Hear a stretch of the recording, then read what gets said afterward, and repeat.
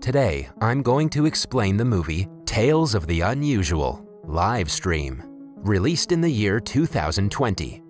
Agaki works in a media company and is often overworked by his bosses.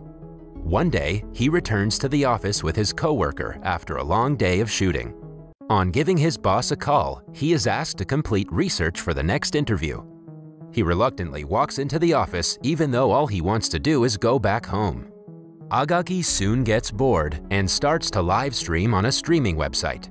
He has always wanted to be a social media influencer, but hasn't been successful yet. After starting the live stream, he welcomes his audience, even though there's only one member. Agaki believes that since he is in a TV broadcasting station, people will find the stream interesting. He talks about his experience being an assistant director in a show about food. However, it is almost as if he is talking to himself because the number of viewers does not go up. Wanting to do something out of the box, he eats his lady coworker's leftover food. Still, he gets only 10 views and 0 likes. All of a sudden, a viewer comments that he knows a way to increase the viewer count in any live show. Following the comment, he sends a link to the chat box. Agaki doesn't think much of it before clicking the link, but it just might be the biggest mistake of his life. Immediately after clicking it, his screen starts to glitch. He tries pressing several buttons, but nothing makes it go back to normal. Then, a video of the building's parking lot is played in the stream, although Agaki is inside the office. He watches his own live stream in shock, trying to close it. The anonymous person walks down the hallways and enters the building. While trying to get into the elevator, the security guard stops him. The man takes out a knife and stabs the guard to death. Agaki retreats from his computer in horror. The viewer count increases rapidly after the kill. Most of them think it is a prank and ask Agaki to end the live show. From the audience's point of view, Agaki seems to have killed the guard because it was his stream. The killer now gets on the elevator and makes his way to the upper floors. Agaki does everything he can to close the stream, but nothing works. He writes that the broadcast has ended in the chat box to try to send everyone away, but none of the audience leaves. Now the killer is in the hallways walking towards where Agaki is. He realizes this and starts to panic. Right before the killer walks in, he hides under the table and watches the stream on his phone. The killer walks closer and looks at Agaki's desk, but thankfully doesn't find him. Then, he walks back to the hallways, when suddenly someone comments that the assistant director is hiding under the table. The killer looks through the window and sees Agaki hiding in the corner. Agaki also notices that the killer has seen him and runs for his life. He impatiently waits for the elevator while hoping the person wouldn't find him. But on looking at the stream, he notices that the killer is walking towards him. Agaki then rushes down the stairs and ends up on the floor below. He runs to the bathroom and hides inside a stall. Back in the stream, the killer seems to be walking down the hallway.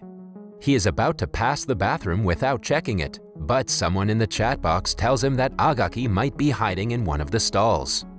Agaki panics, but there is no way for him to escape. The killer knocks on the doors and finds one of them locked.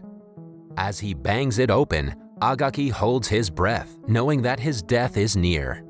But to his luck, it turns out that the killer was banging on another stall that has his coworker, Mr. Anyong, in it. The killer slashes Mr. Anyong's throat and kills him. Following that, he walks outside and continues to look for his main target. Agaki also runs outside and hides in the hallways, trying to think of what he should do next. Just then, he remembers that Mr. Anyong has keys to their company's car that he parked in the parking lot earlier. He runs back to the bathroom and apologizes to Mr. Anyong before taking out the key from his pocket. When he walks outside and checks the live stream, he comes across a terrifying sight. The killer is right behind him, filming him at that very moment. Agaki runs to the elevator while the killer follows behind.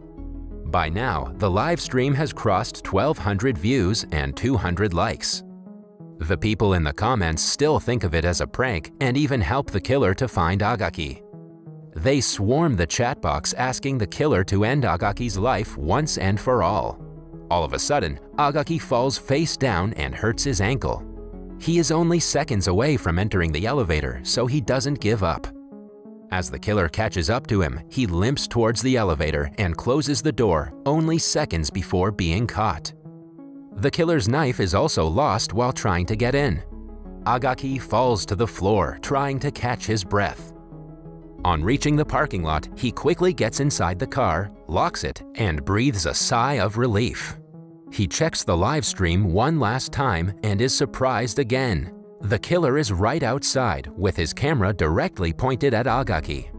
He immediately tries to start the car, but it doesn't work. As a frustrated Agaki yells for it to start, the killer walks to a fire extinguisher to use it to smash the window and break into his car.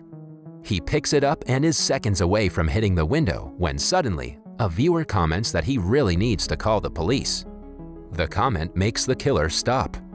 Agaki, who had been bracing himself for the impact, is confused and doesn't know what to do.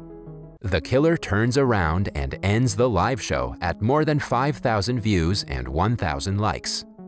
Agaki is beyond relieved to see that it ended.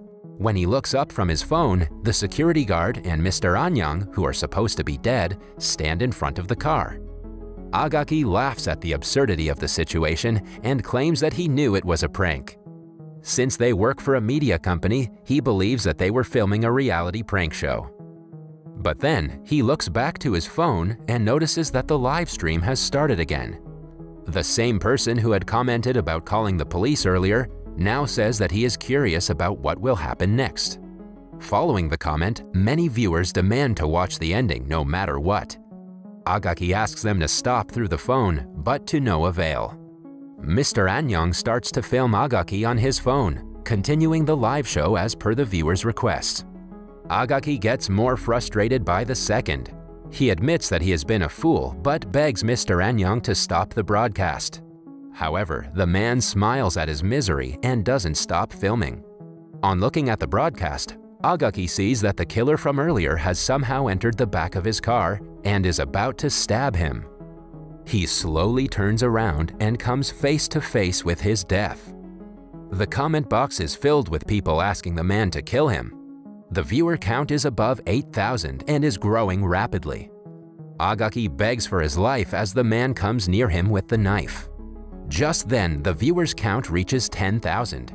The killer stops and claims that it was a fun ride. The audience who had been asking the killer to murder Agaki now congratulate him for hitting the 10,000 viewers milestone. In the following scene, we see the killer is in front of Agaki's laptop, happy that he was able to help him. At last, he finally ends the live show.